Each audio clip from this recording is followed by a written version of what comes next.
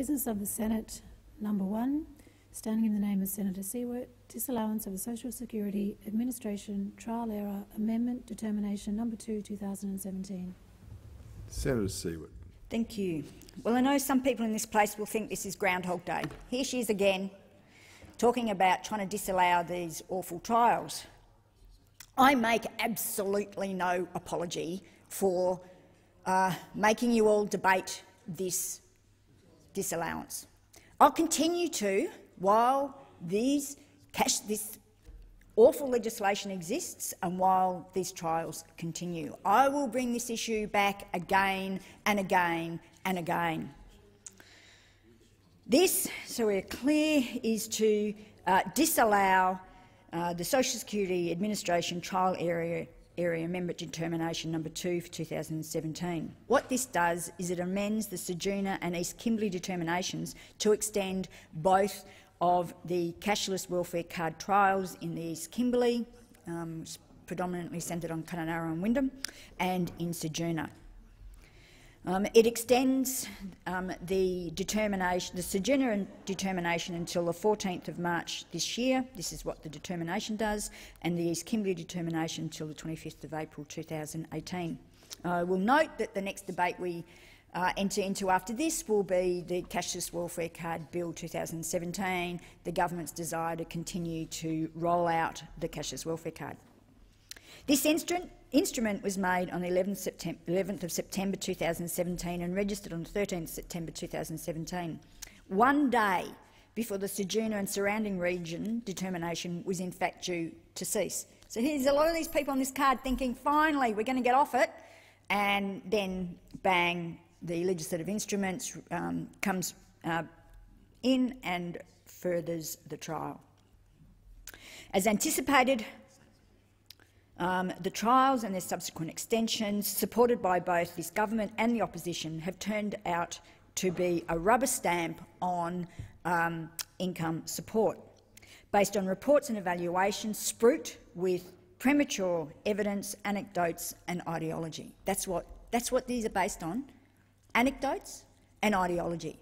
Because if it wasn't, the government and the opposition would have not A, initiated this program, and B, from the opposition, supported it. Because the evidence from the Northern Territory is overwhelmingly clear. Income management failed, met none of its objectives. And I bet most people in this chamber have not bothered ever to go and look at that final evaluation. It's a very thick report. If you're time poor, like we all are, go and read the conclusion. Go and read the key points. It'll tell you the facts that you need to know. People in the trial areas were told that they would be subject to the card for 1 year only. But the government keeps sneakily extending the card through legislative instruments, and the opposition just keeps letting them, as does the crossbench. In fact, when they last extended the trials last year, participants were given just 1 day's notice that the trials were continuing. This is no way to treat people, particularly those that feel traumatised and disadvantaged by the card. Despite the heartbreaking, spectacular failure of the 10 years of the intervention and income management and then new income management, the government thought they'd give income management another shot. The ideology wins out again. Because, you know, maybe 10 years' worth of failure, it's just not definitive enough. And the continuing disadvantage in the Northern Territory, I don't know, it's just not definitive enough to say, actually, income management doesn't work. Quite frankly, it's mind-boggling that the government's solution to helping communities who do have issues with drug and alcohol addiction, gambling, and in fact other major problems, is a card that quarantines 80% of income support recipients to a card. Somehow this will magically solve the problems of addiction, of disadvantage and those underlying causes of disadvantage. Really and truly, if it were that simple, if it was that simple, you're just bringing in a card, you quarantine people's finances, you take control of their financial literacy. Do you think that would, and that deals with addiction? Wouldn't that put out a whole lot of our medical professionals out of a job? Now, why didn't those medical professionals think, oh, why don't we just bring in a card where we control people's finances, we control their lives, and that'll magically fix addiction? It'll magically fix the intergenerational trauma that Aboriginal and Torres Strait Islander people feel. And as was pointed out at the close of the Gap breakfast this morning, deal with the history of disadvantage and of dispossession that was the evidence of the impact of that ongoing through into people's lives today. All that will be magically fixed with this card.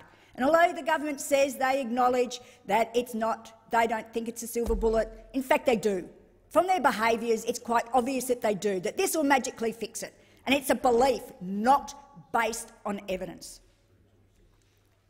I'm growing so tired of the government just relying on anecdotal evidence and it being presented as fact, when the facts they ignore. They ignore the facts in the Northern Territory. They ignore the facts that 49% of people said their lives are made worse. And that's from a flawed survey. 49% in what is genuinely acknowledged across the board that the AREMA evaluations were flawed, and particularly the push polling, so-called surveys. Even in that process, so many people said it's made their lives worse. The so-called AREMA evaluation reports rely very heavily on anecdotal evidence and are based on push poll surveys and skewed data. And the reports simply don't stand up to scrutiny, and I can give you quite a significant stack of papers where people and respected researchers have actually gone through and looked at the AREMA reports and been quite scathing in many cases of those evaluations. We've had academics and data experts give evidence at the Bills inquiry. We're going to be talking about that as the next item of business in this place. That the reports are flawed, and they express concerns regarding the research and methodology being used to validate claims that the card is working and needs to be extended and expanded. The list of concerns is long, but I'll note a few. Well-regarded academics, Dr Janet Hunt from the ANU and Professor Eva Cox from UTS and Dr Elise Klein from the University of Melbourne have concerns regarding the research design, sampling strategy, questionnaire design, recall bias, social desirability bias, rising refusal rates of those surveyed, and the combination of longitudinal and intercept data, amongst others. There's no baseline data was used, and the report's authors overlooked. This is the reports of the AREMA reports, overlooked or dismissed important data that was not favourable to the trial. East Kimberley and Ceduna were weighted equally, despite the East Kimberley having a much higher rate of trial participants. Many survey participants deemed questions regarding changes in alcohol, drug or gambling behaviours as not as applicable because they were never engaged in these behaviours in the first place. If you are a vulnerable person struggling with alcohol, drugs or gambling addictions, and an authoritative figure comes and starts questioning you about your drug use, it's highly likely that you are going to say, oh, I've reduced my drug use or stopped using. Of course you're going to say that. It's a well-known, recognised survey risks. If I think you are going to take maybe even more money away from me, you're going to take my kids away from me, I'm going to say, if I'm surveyed, yes, I've reduced my drug or alcohol intake. Asking people if they've drunk less or are looking after their children better, what do you expect people to say? Yes, of course they're going to say, I'm drinking less. Yes, I'm looking after my children. The evaluation claims that public perceptions of safety increased. However, researchers at the University of Western Australia have demonstrated that public perception of crime is not reliable and rarely correct. But if people say it to the researchers compiling the AREMA reports, somehow it's fact, somehow it's correct, even though the research shows it's incorrect. And in fact, the same was shown for the Northern Territory intervention. There was perceptions that things were better. However, when the researchers tested that in other regions not subjected to income management, they found the same levels. So in other words, it wasn't safer. They just perceived it was safer because of income management. It in fact wasn't. It comes as no surprise that the trial areas didn't see an increase in employment. And it's funny how people think that the government— it would be funny if it wasn't tragic, I should say, how the government thinks that giving people a card is magically going to find them a job. There are simply so few jobs available in these communities. Where are people going to magically find these jobs? The government is using a report that they know is flawed to justify the trial expansions. Government senators come into this place and parrot the government's lines with no understanding of the issues on the ground or of the flawed AREMA report. They have no understanding of the impact on the card on people's lives, with one claiming that it made no difference if people were not spending their money on drugs or alcohol or gambling. That is simply, utterly not true. I was speaking to a participant, or a number of participants, in fact, on the card last week, who in fact don't drink, don't take drugs and don't gamble. And they said the card has had a profound impact on their ability to manage their money, and gave an example of the shame felt of going into a what they call a mixed market, or a store that actually— it was a restaurant in fact, and not being able to pay to eat because the venue sold alcohol, as most or a lot of venues do, within the restaurant. She couldn't pay. So it's absolute nonsense to say that it makes no difference if you were doing the right thing, as the government puts about. Which brings me to the point that apparently if you're on income support, the right thing is you're not even allowed to buy a glass of wine. If you're on the DSP, you're not even allowed to have a glass of wine, because that's the wrong thing.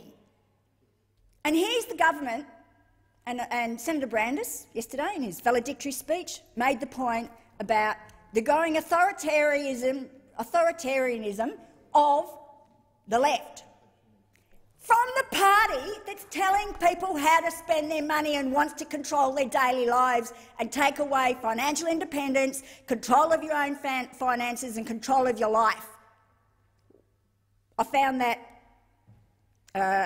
quite a significant point of interest, that we are the ones being accused of authoritarianism when they are the ones seeking to control people's lives. Mr Tudge, while Human Services Minister, kept saying that they will only roll out the card if the community wants it. Well, it's pretty clear from the Senate inquiry that communities, some divided on the issue, some very strongly opposed.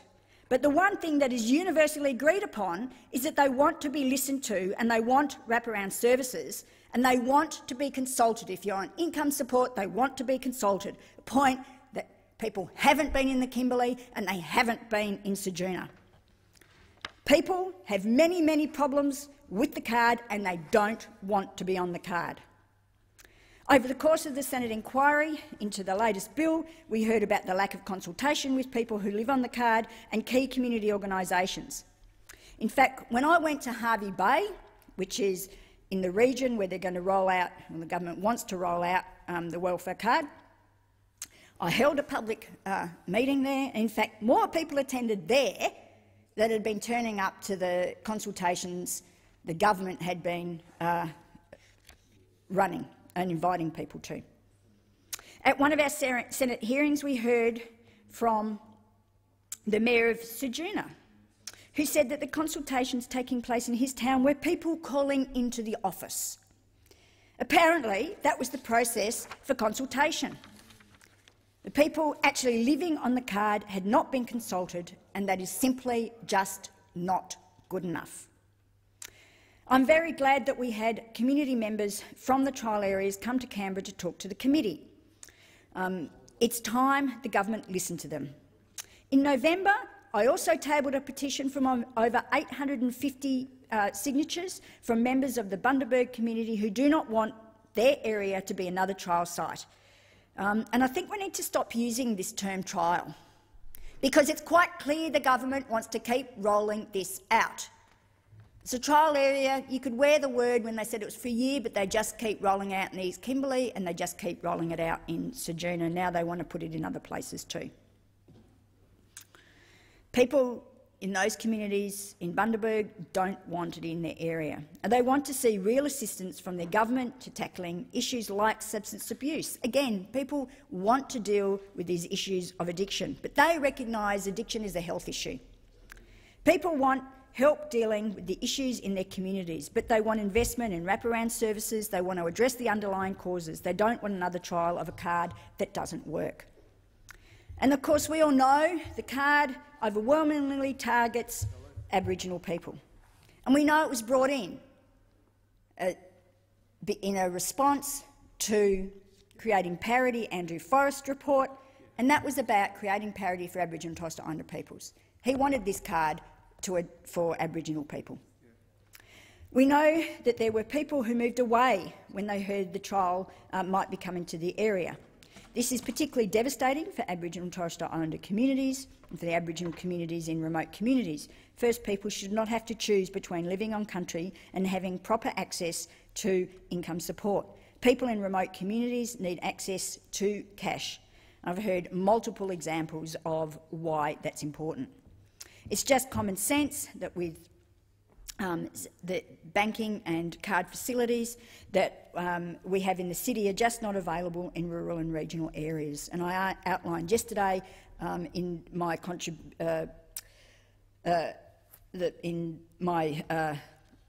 contribution to the second reading debate on the rollout of the card, the new rollout of the card, some of the concerns that people have. People simply can't survive on 20% of their income in cash in these communities. The survey data includes significant personal reports of increased hardship, and in the final evaluation report, the Wave 2 report, many of the surveyed participants said that they ran out of money to buy food or to pay for items for their children. There's a number of reasons why people are running out of cash on their card. And I articulated yesterday the problems with forcing people to use the credit facilities and the problems with the FPOS facilities. There is simply no evidence that blanket income management works, and it should be abandoned. Some of the other issues that people have raised with me include, for example, the community panels. The community panels where the government has consistently refused to name the people on it. This form here is the form that people are supposed to fill in if they want an exemption from the 80-20 rule. You can't get off the card, but you can apply to this faceless community panel, who may be your neighbour, to get your the percentage quarantined reduced from, say, 80%, the lowest is 50-50. Now, person I was talking to, person on DSP, who does not spend money on drugs or alcohol or gambling, made an application to the panel in their region, and they asked for 50-50 with no explanation whatsoever. The panel just said 80-40. There's absolutely no evidence that this person is suffering from any addiction, that she mismanages her money, yet arbitrary decision 60-40. And they ask questions like, I give my consent for the panel administrator collecting the personal information I've provided on this form. I give my consent, this is from a West Australian for the Kununurra region, the West Australian Police to provide administration surrounding any convictions I have, the Department of Housing, the Community Housing Limited, Kununurra Hospital, Catholic Education, the Department of Education, Department of Child Protection and Family Support, East Kimberley Job Pathways, East Kimberley, and it says, I give my consent to the panel administrator providing my personal information received from the above authorities, the community panel. So they're going around and asking every single body they can think of about a person's personal life and personal finances. It is an outrageous invasion of privacy. People don't want this card. It doesn't work. It should end. This farce should end. I urge this chamber to support this disallowance to put an end to this farce once and for all.